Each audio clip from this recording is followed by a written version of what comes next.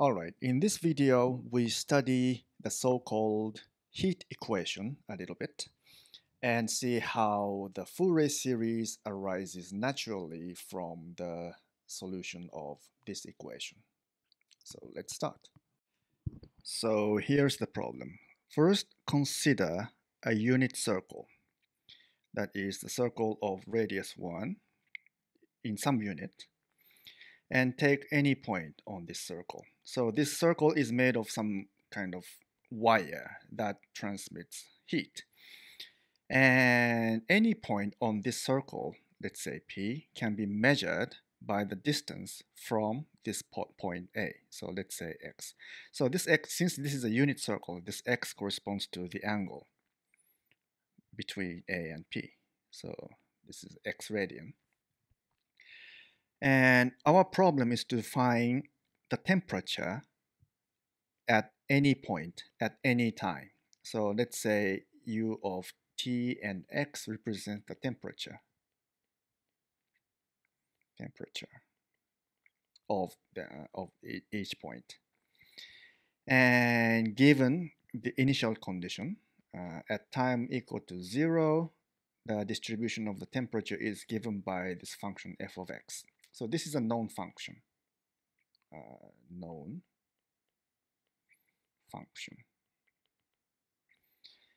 And it is known that this distribution of temperature follows the following heat equation. That is gamma, which is heat capacity per unit length of this wire, partial derivative of U with respect to time. This is proportional to the second derivative of U with respect to X, where kappa here is another constant. That's the thermal conductivity via cross-section of the wire. And both gamma and kappa, they are positive constants. By solving this heat equation, we can find this function, the distribution of the temperature at any point and at any time. Since this system is circular, it is natural to assume that this distribution of temperature is a periodic function with respect to the variable x. So that is at any point in time, x plus 2 pi is equal to u of t and x, because x plus 2 pi and x actually represents the same point. So this is x, and if you add 2 pi to this, then we get the same point. So we should have this periodicity of this function. From now on, we set gamma and kappa equal to 1. This is always possible by taking some appropriate unit. So instead of meters, we may use inches and so on. So by doing that, we can just set to this value. So this heat equation is simplified, apparently simplified to this partial differential equation. Well, we don't explain how to solve this equation, but it is possible to solve this. If you are interested in how to solve it, study the method of separation of variables.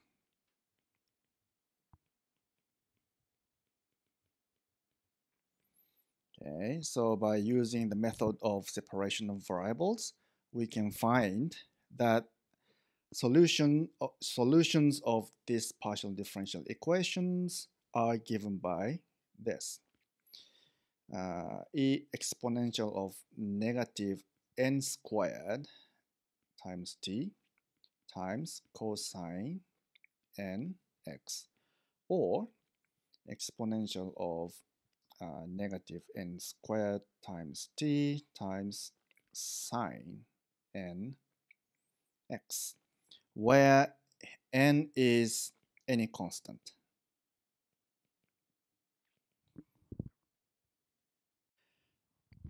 Although we do not show how we obtain these solutions, but it's easy to verify that these are indeed the solutions of this equation.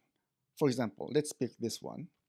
And if you differentiate this with respect to t, this one, t appears only in this factor. So we have negative n squared exponential of this and cosine nt. And if you differentiate the same function twice with respect to x, n squared cosine nx. So x appears only in this factor. So if you differentiate cosine functions twice, you get negative cosine, but we have a scaling factor of x inside cosine, so that will come out twice. So that would be negative n squared and n squared t and cosine n of t, and so they are equal. Therefore, this is equal to this. That means we have this partial differential equation. Therefore, this is a solution. And you can do the same thing for this sine part. But we are not done yet, because this n, constant n, cannot be any value, because we have this condition. This is called periodic boundary condition. So n must be chosen so that this condition is satisfied. Actually, that's very easy. If we pick n from integers, then we can satisfy this periodic condition. Let's see it. So if n is an integer, then n squared t and cosine n x plus 2 pi is equal to cosine nx plus 2n pi. So this is equal to cosine nx. So the boundary condition is satisfied. The periodic boundary condition is satisfied. So as long as n is integer, actually it can be just positive integers, we have this is a solution. Either sine or cosine times exponential of negative n squared times t is a solution. Therefore, we just combine all of them, and the general solution is this, the linear combination of all these functions. And when n is equal to 0, we just have this term. And this term with n equal to 0, so it's a constant. So linear combination would be just constant plus all these functions from n equal to 1 to infinity, and exponential of negative n squared t, and some constant, because it's a linear combination, and cosine nx, and some constant, and sine nx. So this is the general solution of the heat equation.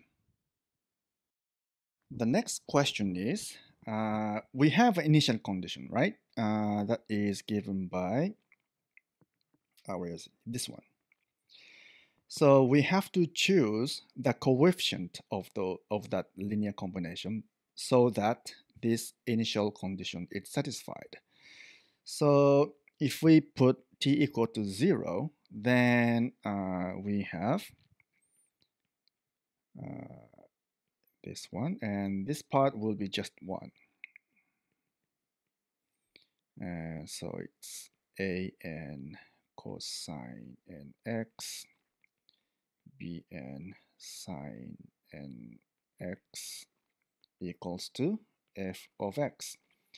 So the coefficients a0, an, bn, they must be determined from this equation. This is the initial condition. So as you can see, this left-hand side is nothing but the Fourier series. All right, that's all for this video. See you later.